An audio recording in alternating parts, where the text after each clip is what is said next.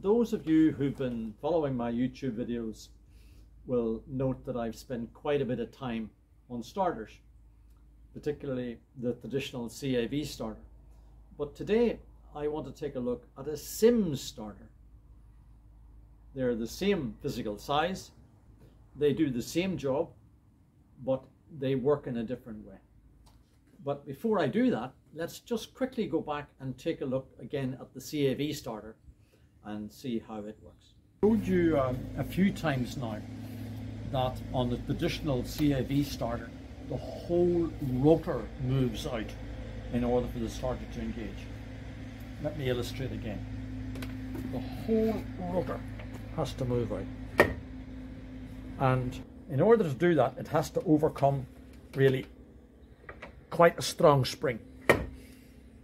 Let's go back now and take a look at the Sims starter and see how it differs. The Sims starter is much simpler. The whole rotor does not move out, it stays stationary. Only the pinion moves out, and it's brought back by a relatively light spring. Just the pinion moves out. You'll notice this in effect a spacer here which allows for clearance above the starter ring. So very simple, pinion moves out and springs back in again. Let's take the back off now and see how this is achieved.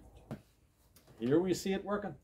We simply short a central terminal as before on the CAV, and out pops the pinion.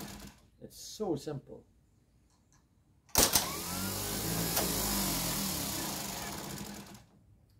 Let's have a wee look now at the electrics in behind the lid to see what it's doing and how they achieve this bringing forward of the pinion. How is this achieved? It's very simple. You've got a heavy coil in here, just in there. And in effect, this protrusion here is an iron core. So once this coil here is activated, it simply pulls that bar.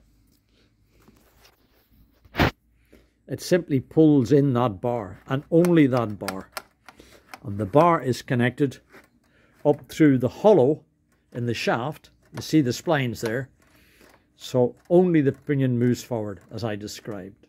You've got the usual, you've again got a switching mechanism here, which pulls on the full current as that bar moves forward. It's all very simple. And I think you'll have to agree that the innards here are they really are beautiful. Look at that. Isn't it gorgeous?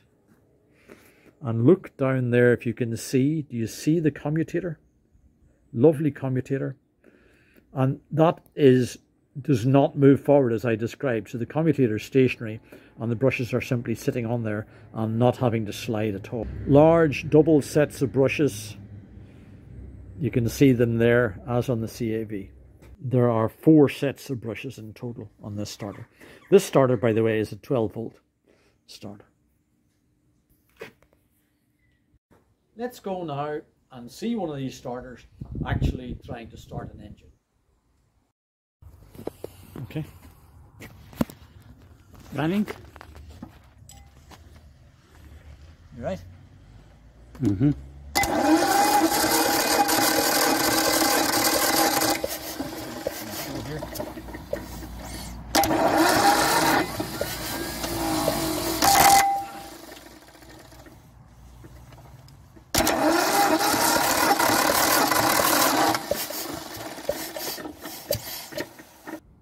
Once again, I hope you got something out of that.